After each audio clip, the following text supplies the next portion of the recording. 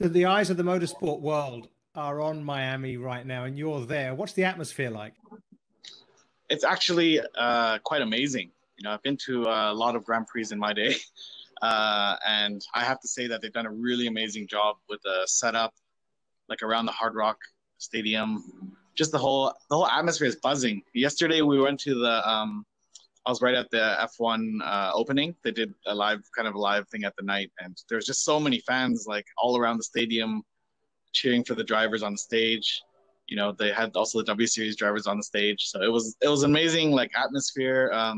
Yeah. It felt like it was already Saturday of the race day, and it was only Wednesday. So yeah, lots of energy. The fans are really going, really pumped for this event, and you add in the Miami Heat playing the NBA playoffs, and it's a really busy atmosphere.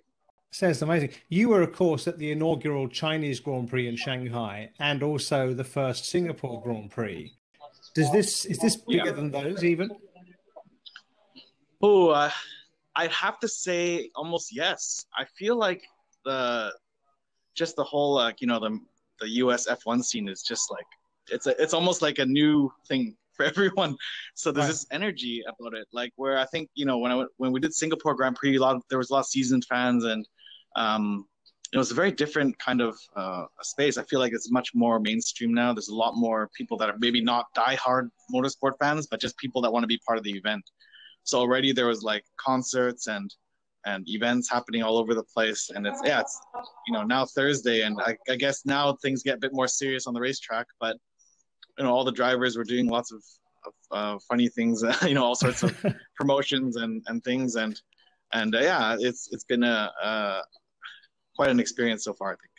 I bet. Now, look, I'm used to whenever I call you, you're somewhere around the world near a race circuit. What are you doing in Miami? Well, I actually manage a driver, Bianca Bustamante. She's a young 17-year-old driver. It's up and coming, and she landed a scholarship racing with W Series now. So she was here doing all her preparation, and I was just supporting her along the way. I won't be staying very much longer. I'm off to Bathurst for a 12-hour, which my team is competing at the event. So unfortunately, I can't stay for the Miami weekend, but it was great to be around the paddock and checking things out and being a part of the event here up to Yeah. now. But tonight, this afternoon, I'm off to Australia. So, final question then. We've talked about it. You've done a number of Grand Prix supporting races yourself as a driver. What was the number one piece of advice you gave to Bianca?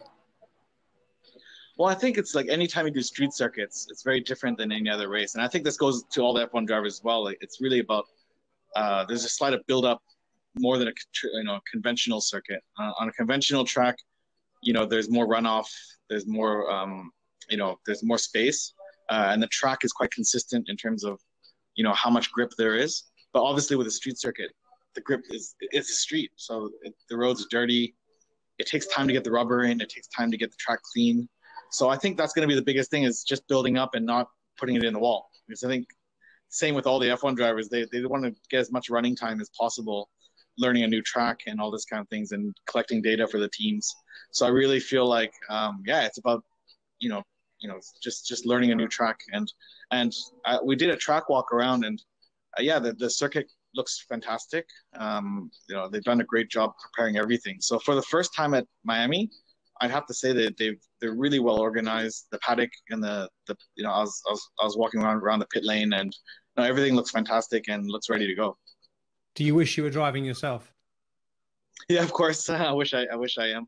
I know I've done more GT stuff, and there is the Porsche Cup this weekend as well. So they are here. I saw the Porsche Cup on track, and yeah, everything's looking fantastic for the event.